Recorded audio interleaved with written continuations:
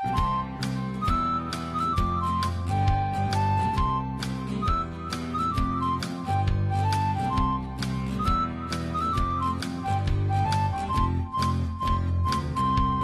the Andy Griffith Show, Facts and Trivia, with your host, Bob Snap.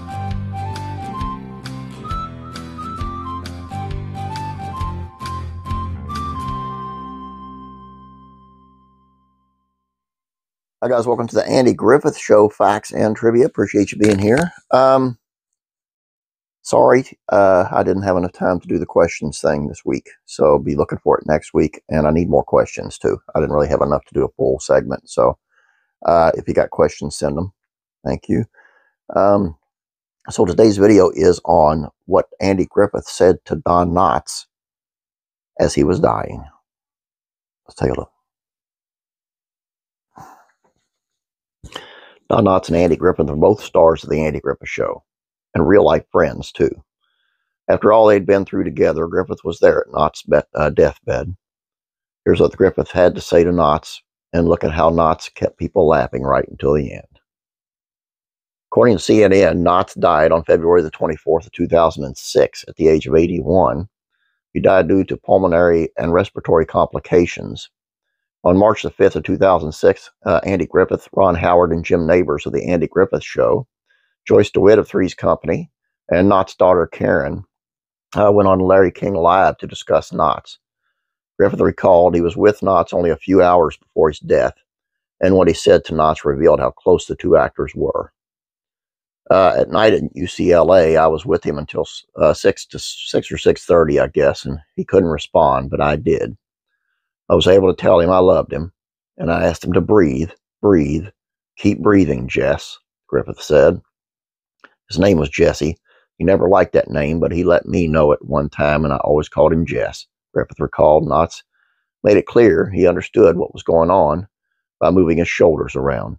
During the interview, King asked Griffith if members of Don Knotts' close circle thought Knotts was going to die. I'm afraid we did, Griffith said. We didn't. I didn't know it up until about the time we were there. And they were very nice to us at UCLA, and we were down in the emergency room, and we were near enough. We heard the doctor tell Francie, Don's wife, that his heart had stopped in the ambulance, and they had brought him back. But yeah, we knew. In the same interview, Karen said Knotts' final moments were emotional. We spoke to him and talked to him from our hearts, and I said everything I wanted to tell him, she recalled. However, Knotts' final moments were not entirely somber.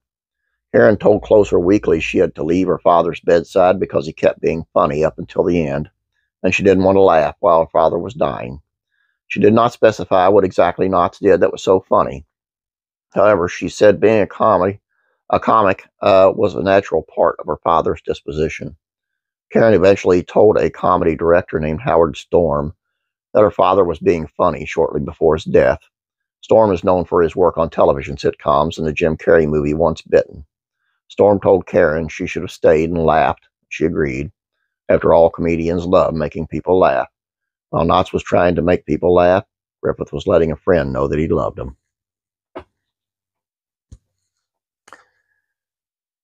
I just love a friendship like that. Hopefully I have friends like that as well. All I have for you. Please don't forget about classic rock and country music, facts, and trivia. To be honest, I cannot think of what. Tell you what, hold on just a second, and I'll tell you what it is.